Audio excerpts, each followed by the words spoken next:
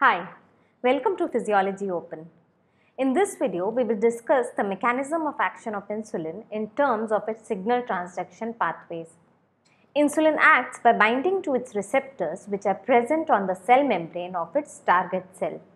Remember that all protein hormones act by binding to cell membrane receptors, and insulin is also a protein hormone. Now, cell membrane receptors are of three types in general: ion channel linked receptors, G protein linked receptors, and enzyme linked receptors. Insulin receptors are enzyme linked receptors. This family of receptors either are linked to another enzyme like in JAK-STAT pathway, or they have inherent or inbuilt enzymatic activity like these insulin receptors, which have inherent tyrosine kinase activity. The insulin receptors are present as tetramers. That is, they have 4 polypeptides or subunits which assemble to form the receptor. 2 of these subunits are alpha subunits, while the other 2 are beta subunits. Alpha subunits project outside the membrane, that is, form the extracellular part of the receptor, which has the binding site for insulin. The beta subunits traverse through the membrane and protrude into the cytoplasm. These units are held together by disulfide bonds. So, these bonds are there between 2 alpha subunits and also between the alpha and beta subunits. It's not anything new. You might be knowing that disulfide bonds are the ones which stabilize the 3-dimensional structure of proteins. It's a concept, okay?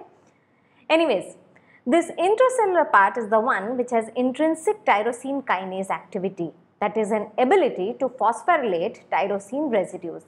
Also, the beta subunits have some tyrosine residues. When insulin is not bound to the receptors, the tyrosine kinase is inactive. When the insulin binds to the receptors, the tyrosine kinase activity of beta subunits activates, which then transfer a phosphate group from ATP to tyrosine residues on other beta subunit. That is, the beta subunits cross-phosphorylate each other. This is also known as autophosphorylation. This phosphorylated receptor now becomes capable of binding to other substances which can be phosphorylated. But it does not directly activate the signal transducing pathways. Instead, it binds to some adapter protein which couples or links the receptor to further signaling pathways. In this case, that adapter protein is insulin receptor substrate. Now, these insulin receptor substrate also have lot of tyrosine residues which are phosphorylated by the tyrosine kinase of the receptor. Now, once that happens, this insulin receptor substrate becomes a high affinity binding site, or we can say docking site, for other kinases and adapter proteins. Basically, with this, it brings the enzyme closer to the site of their action, that is the cell membrane. After this, a chain of reactions starts in which various kinases get activated for the downstream action to take place. Some of these kinases act on their target in the cytoplasm, and some can move into the nucleus. So now let's see these kinase pathway in detail. There are 2 fundamental signal transducing pathways by which insulin acts. One is phosphatidylinositol 3 kinase or PI3 kinase pathway, and the other is RAS-MAP kinase pathway. First, we will see PI3 kinase pathway. Phosphatidylinositol 3 kinase, as its name suggests, phosphorylates a lipid phosphatidylinositol 4,5-biphosphate or PIP2. For this, initially it binds to this insulin receptor substrate. So, this insulin receptor substrate brings this PI3 kinase closer to its substrate PIP2, which is present on the membrane, and also activates it by phosphorylation. Then this PI3 kinase phosphorylates PIP2 at one more site, making it phosphatidylinositol 3,4,5-triphosphate. Previously it was 4,5-biphosphate. So as its name suggests, it is 3 kinase. So it makes it 3,4,5-triphosphate. This is same PIP2 which is acted upon by phospholipase C to form IP3 and DAG in a different signaling pathway. Here it is being acted upon by PI3K, thus forming phosphatidylinositol triphosphate.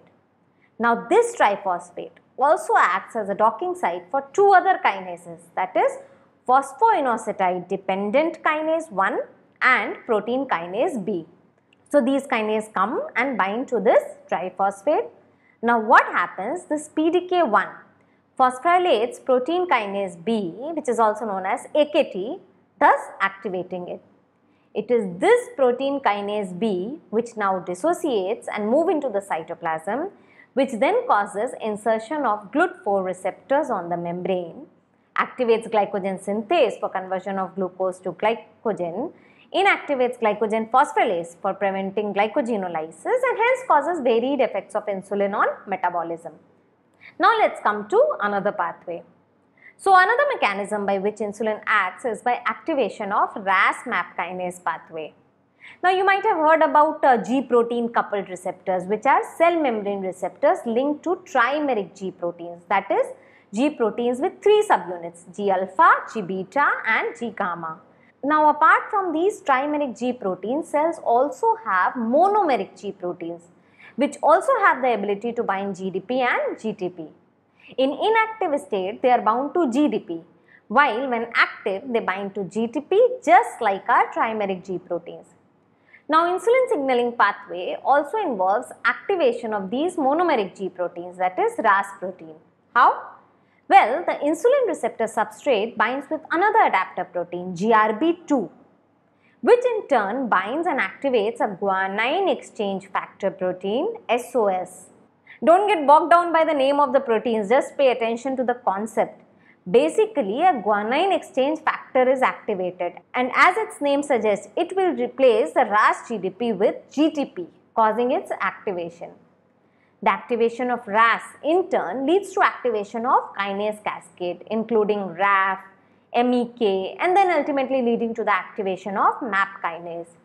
These RAF and MEK all are kinases only. We also call this MEK as MAP kinase since it phosphorylates MAP kinases. So it is a kinase for a kinase. Similarly, RAF is a MAP kinase. Anyways, after activation, MAP kinase translocates into the nucleus and phosphorylates many transcription factors that regulate expression of important cell cycle and differentiation specific proteins. So that's how insulin has effects on cell proliferation, growth and differentiation. Basically, if you see, both these pathways involve 3 kinases. In PI3K pathway, it is PI3K, then PDK1 and then protein kinase B. While in RAS-MAP kinase pathway, it is REF, MEK and MAP kinase. In summary, insulin acts by 2 signal transduction pathways. PI3K pathway, responsible for its metabolic actions mainly, and there are some survival actions also, and RAS-MAP kinase pathway, responsible for its effects on cell proliferation, growth and differentiation. Okay, thanks for watching the video. If you liked it, do not forget to subscribe to the channel Physiology Open. Thank you.